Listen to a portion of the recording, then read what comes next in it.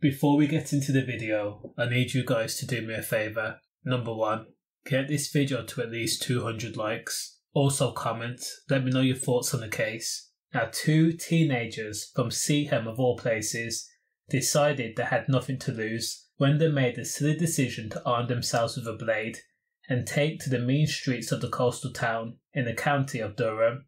Reece, Wilkin and Kieran, Marley, who are both 19 years old, admitted to targeting a student in broad daylight only a month ago, April 21st, at the estimated time of 6 PM. The worst thing about the entire situation was these 2 teenagers, both Reece and Kieran, actually knew the victim. The victim was minding his own business as he was walking along Seaham Town Park.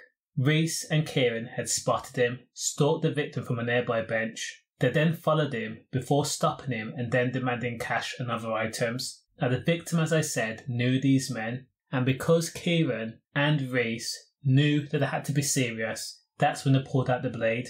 Now the victim was obviously shaken up, so he dropped his bag and then started to sprint away, but Reece and Kieran chased after the victim. The victim thankfully ran away. Now, armed with the victim's bank card, they used it to buy items at a local convenience store. Now Kieran and Reece were both sentenced to 2 years and 4 months for their crimes at a youth offenders institute. Stay safe.